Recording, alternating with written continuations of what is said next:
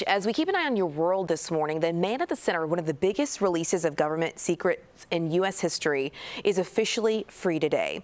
Australian native Julian Assange pleaded guilty to a felony charge related to the Espionage Act. Spent the last 5 years behind bars in London, but just landed today in his native Australia.